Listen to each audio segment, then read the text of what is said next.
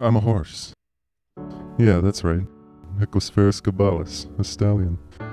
And in my time, I was a stallion indeed. That was before I was shunned by the horse community. Yeah, they put me out to pasture, and not in the good way. It started with barley. Up till then, everything was working out fine. I had a pretty good life on a small ranch outside of Chico. I had to give the occasional ride to some snot-nosed kid, but I had no complaints. So one day they're feeding us, and it's something new, right? Some kind of grain. Barley, they said. I loved it right away. The sweetness was better than carrots. So one day they leave this bottle sitting there. It says Bigfoot on it. Now, being a horse, I was familiar with the Sasquatch and his shenanigans, but what really caught my eye was the other part. Barley wine. Crushed grains? Understood, but I had no idea they came in liquid form. It was beautiful. Every sip was like a light turning on in my horse head. It was my first beer.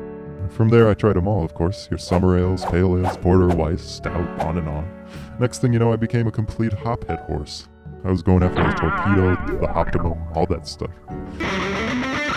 I now see that when I took that first sip of barley wine, well, that was when I achieved consciousness.